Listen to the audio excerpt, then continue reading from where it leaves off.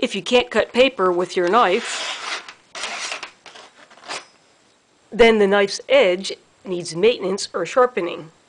Because there are so many variables, the hardness of the knife's steel, the angle of the knife's cutting edge, and the sharpening steel or honing steel's coarseness, understanding the concept of what you're trying to accomplish when using a honing or sharpening steel is important.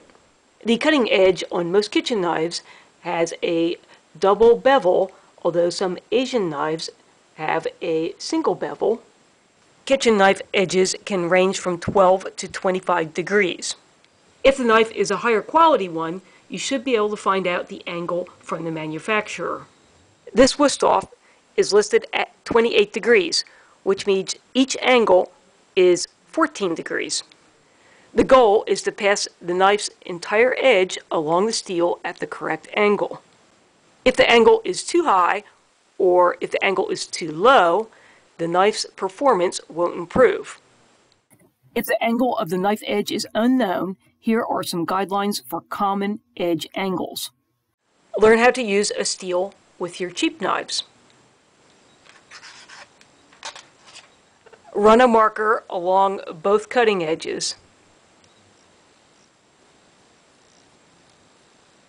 This knife blade is about 3/4 of an inch wide.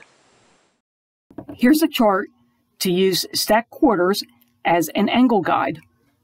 I'll classify the knife that I want to hone as a paring knife, so it should be from 12 to 17 degrees. If there isn't an exact match, start with the lower angle. I'll try 2/4 first. Honing and sharpening steels are similar to sandpaper. Some steels are more coarse than others. The coarser the steel, the more material you will remove from the knife. A smooth steel is best for maintaining an edge. If the smooth steel isn't honing the edge, you can try using a coarser steel to reset the edge a bit. Ceramic and diamond steels are best for knives made with very hard steel. Don't use a steel on your Asian knife without checking with the manufacturer if it is okay to do so. Position the quarters and the knife on the steel to get an idea of what angle you should use.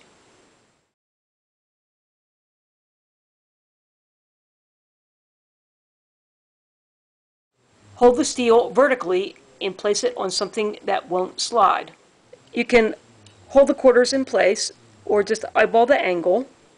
I'll make a light pressure pass on either side of the blade. Check the edges to see if the marker has worn away. Adjust the angle as needed. When you have the correct angle, you can make a few more passes, applying a little more pressure on each side.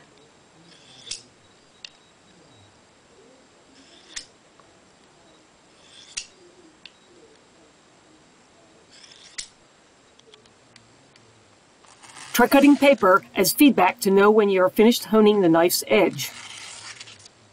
To learn how to use a steel effectively, it does take some time and effort. Even the cheapest knife's edges can be aligned. If the knife's edge is worn away, then it can't be realigned with the steel, and the edge needs to be sharpened. I hope you found this video helpful. A thumbs up is always appreciated. Click on the channel name, know how now to find other videos, and thanks for watching.